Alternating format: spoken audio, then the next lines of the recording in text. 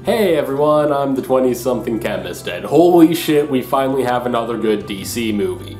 Seriously, this is a solid movie, and sure, it has some problems, but they're sort of minor things, and the things I didn't really like are more my issues than issues with the movie.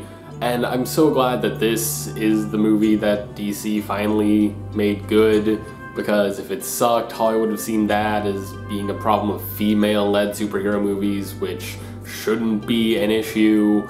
And I'm just so glad this movie was good. It was really good.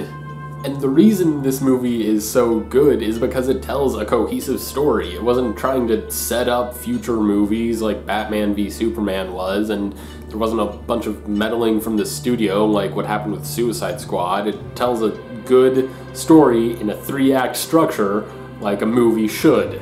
And this movie has characters that you actually give a shit about. I felt connected to these characters right from the get-go. From like middle of Act 1, I was invested and I wanted to know what was going to happen. And there were times when I actually got choked up a little because of what was happening in the movie. Now, some of the things I didn't really like, and remember, these are things that I personally didn't like. They're not inherent flaws with the movie.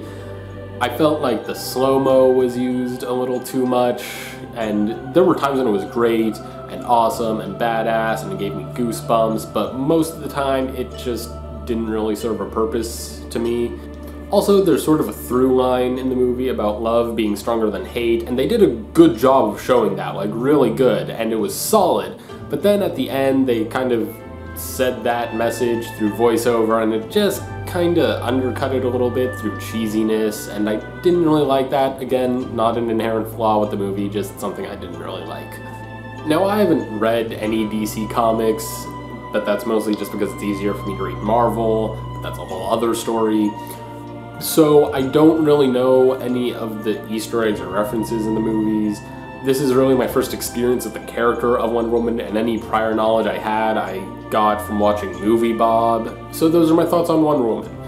It's a good movie. I'm glad it's a good movie. I suggest going to see it if you can. It's got great characters, good story, awesome action sequences.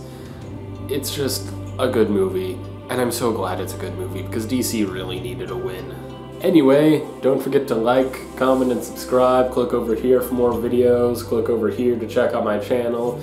Join me next time when I will be probably talking about something nerdy.